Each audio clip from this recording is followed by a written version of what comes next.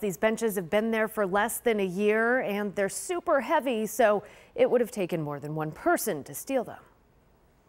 We built these benches based on community feedback that the community wanted to see a gathering space here on our great lawn at the Buffalo Central Terminal. It took people at the Foundry, a nonprofit in Buffalo where you can take classes and go through workforce development, several months to build the stolen benches by hand. It's welding, putting together the benches, and we proudly unveiled it with them last October. Since then, the benches and matching tables have become an important gathering space. We see people having birthday parties, sitting and chatting with friends, sharing a meal together at the bench.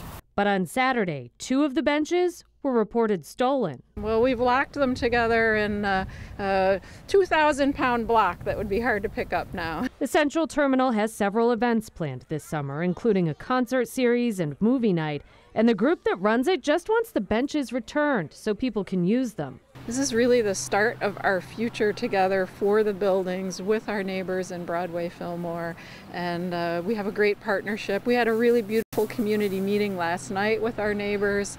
We're on a great start together.